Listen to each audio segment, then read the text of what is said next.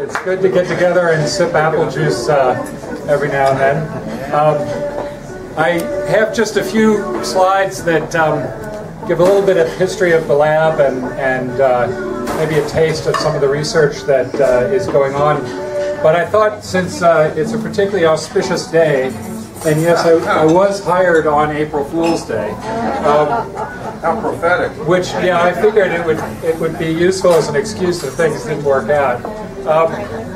If you come to the Magnet Lab and take a tour, or if you come for the open house, there's some informational signs along one of the corridors. If you come on April Fool's Day, there's 3 of them that get swapped out. So I thought in honor of the day, I'd pick up the 3 that somebody, I forget who, decided to change the wording around a little bit. So one is, can magnets affect things at long ranges? And the answer is absolutely.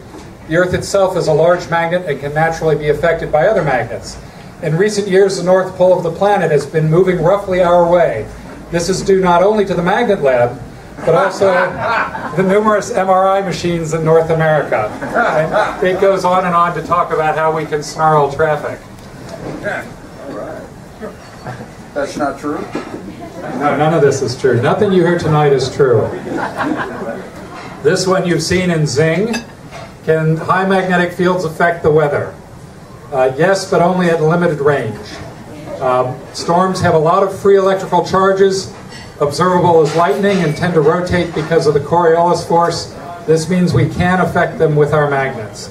Current experiments are too crude for the fine control we desire, but if you ever notice that large storms tend to avoid Tallahassee as they move, that's us. You're welcome. Thank you. Actually, within the first 8 weeks of moving here, we had 4 hurricanes in 2004, so I thought it was us. Is it safe for people to tour the lab when the magnets are running? Yes, for a limited amount of time.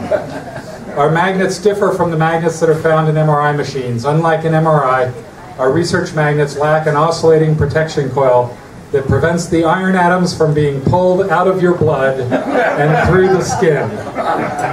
A Gauss is a measurement of how many iron atoms are being ripped from your body every second. We're not taping this, are we? The scientist here must take massive iron supplements to stay healthy. The painted lines on the floor are for safety. A person can stand, this is in boldface, can stand in the 10 Gauss line for only an hour before requiring medical treatment.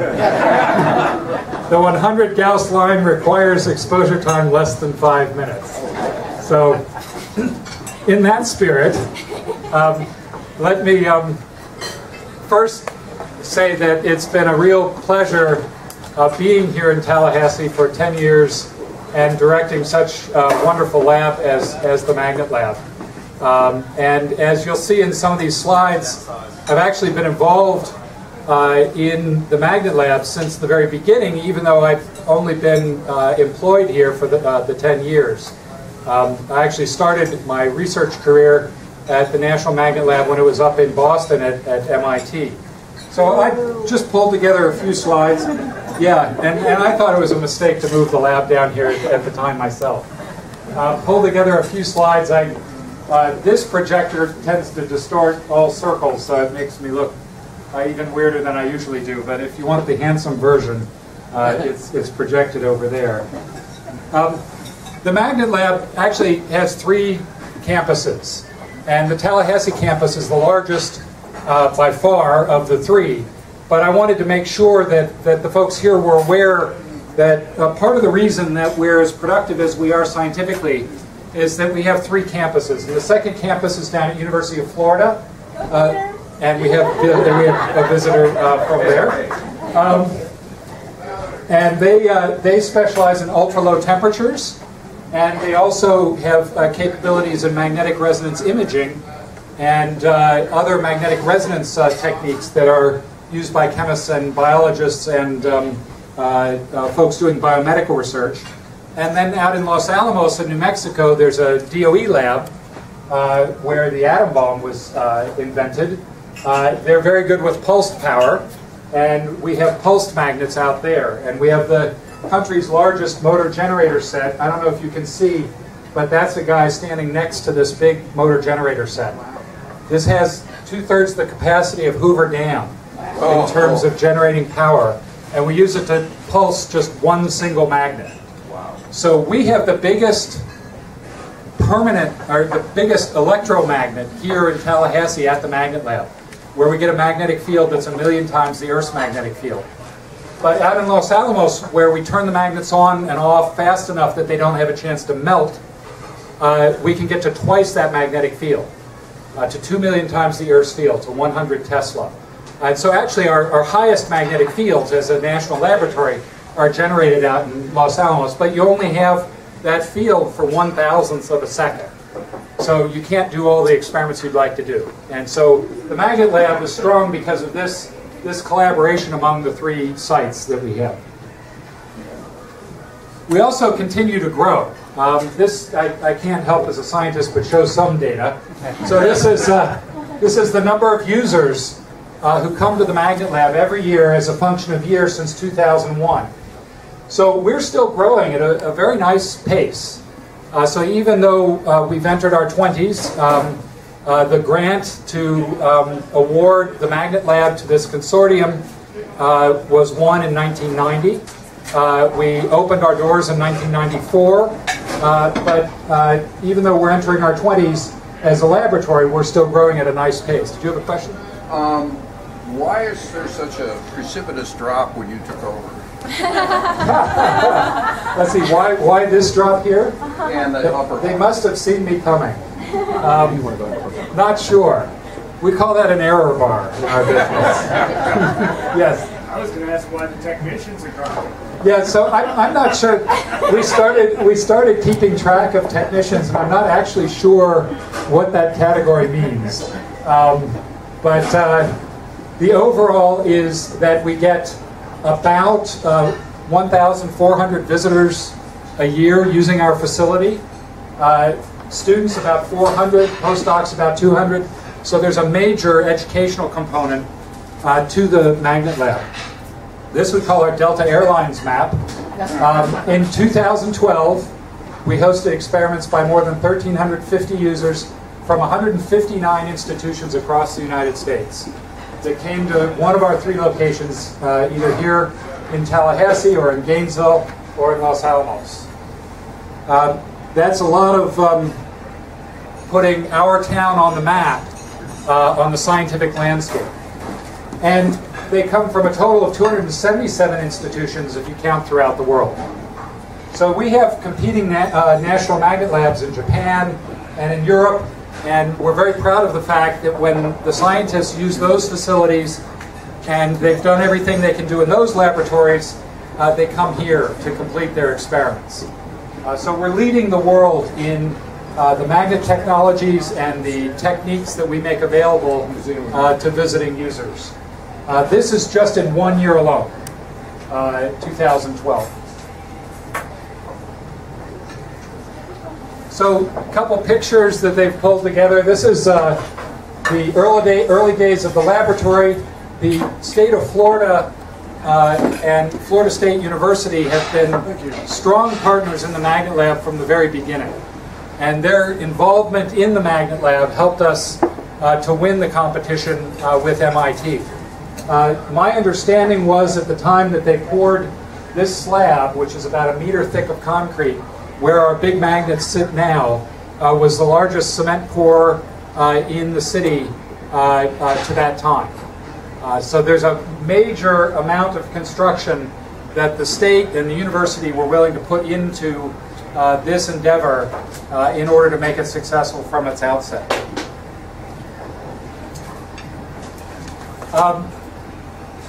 I was young and wasn't careful about everything that I wrote down early in my career. I was on the first users committee.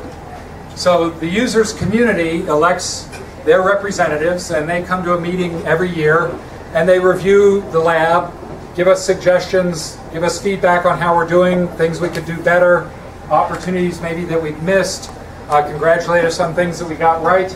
This is the first visitors register that the Magnet Lab ever put out on the front desk, And I was there as a member of the user committee.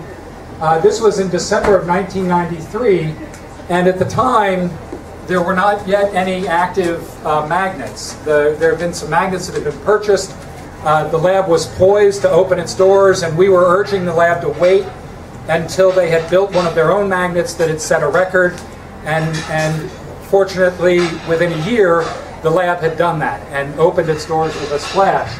But in December of '93, if you're young and you're restless and you're bold and you forget that you're writing in ink,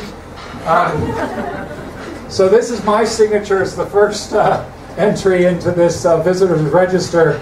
And over here in the comments section, it says, "Nice lobby, where are the magnets?" And I lived in fear for many years that I could never become director of the lab because someone would find this register and hold it against me. But at the time, I looked a lot younger, so this is a completely different person than the man who stands before you now. The dedication to the laboratory took place in October of 1994. We had Al Gore come down to open the laboratory formally. This is Jack Crow, the first director of the lab, the man who had the vision that you could have a national magnet lab with a breadth of research that spanned from physics through engineering, through materials, chemistry, biochemistry, and biology. In many ways, it was his vision and his skills as a riverboat gambler to land this ambitious effort for the state of Florida. I joined the Magnet Lab first by becoming director of the branch of the Magnet Lab out in Los Alamos. This is the group out there. There's about 30 employees total. And this in the background, it's kind of hard to see, but that's the big motor generator set that powers the big pulsed magnets out there. If you live out west, you can get away with a much longer beard. It kind of blends in Los Alamos. It kind of looks unusual here in the southeast if you're wearing a beard that's quite that long. Although with Duck Dynasty, it's coming back in fashion.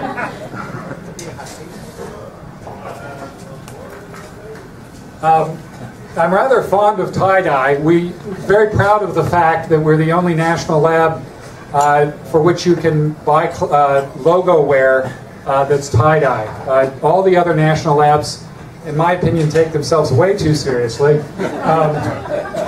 We, once a year, have an open house. If you've not been, I urge you to come. It's the last Saturday in February.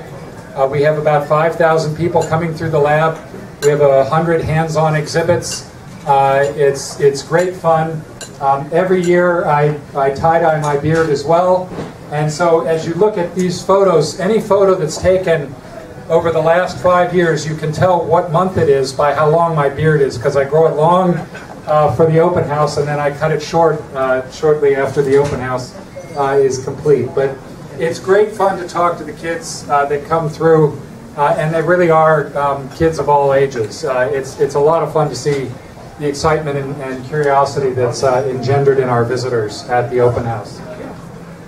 These are two major moments that happened just in the past year or so. This is Eric Barron, you may recognize. And this is Fleming Krim from the National Science Foundation. National Science Foundation is our primary funding source. And this is the awarding of our 5-year grant that started in January of 2013 for $168 million over 5 years. We managed to avoid sequestration because of the quality of the research that's going on at our laboratory, and we're very pleased with the ongoing and steady support that we get from the National Science Foundation. We exist because of this user program. The user program is strong because of the 350 scientists that are working at the Magnet Lab. Actually, there's an old Henry Ford line. He was asked how many people work around here, and his answer was about half. I'm happy to say it's more like 2/3 at the Magnet Lab. We have 350 full-time employees if you count professors and grad students and postdocs who are affiliated with the lab. We're 500 folks here. So it's a large scientific community A lot of high-tech jobs that are brought into the local economy. Those 1,300 visitors every year eat at restaurants and stay at hotels. So in conventional measures, in addition to scientific measures, we're very proud of being a partner and being a part of the community. And then just recently, it looks like I put Neil deGrasse Tyson asleep here.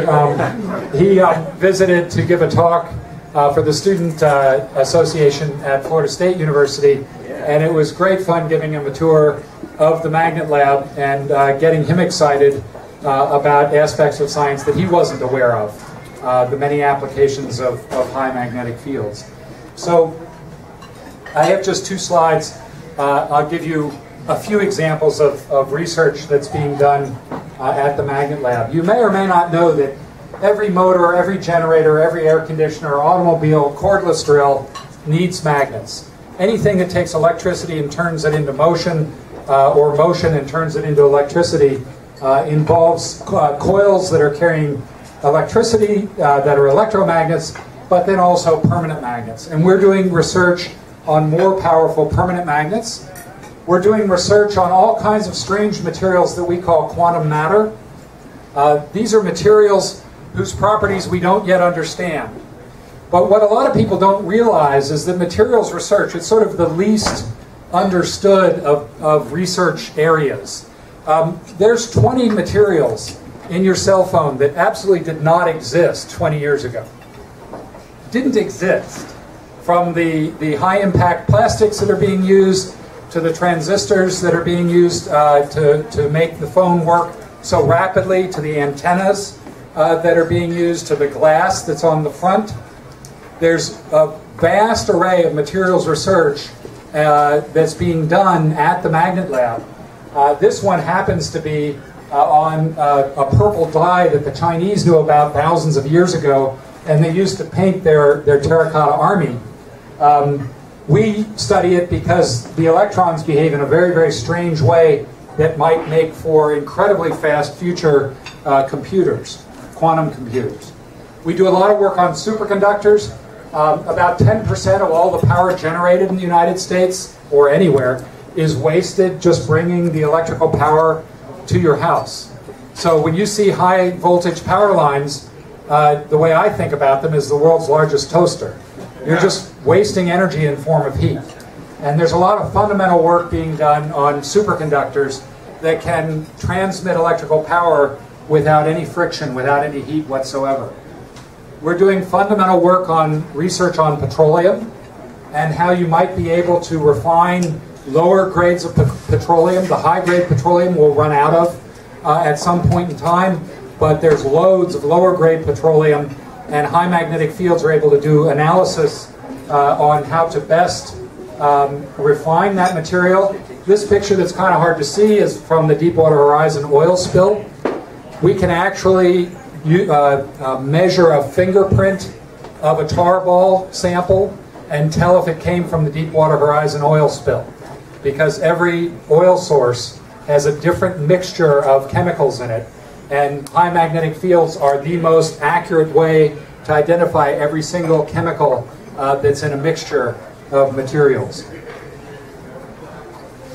There's research being done on potential new pharmaceuticals, like insect venom and antifungal chemicals that are in this shellless mollusk. If you think about it, the saying, "you can either fight or flee," is actually inaccurate. There's a third option that a lot of the natural world uses, and that third option is chemical warfare. So if you're small and you're slow moving, if you're a mollusk and you don't even have a shell, there are probably some chemicals that you've got access to that help keep you alive. And so high magnetic fields allow you to do research and identify what those chemicals are. There's some basic research on viruses and the surface of viruses and what is their shape, so that antiviral drugs can be developed that will not allow the virus to pass its RNA off into your cells. That research is being done in some of the highest magnetic fields available.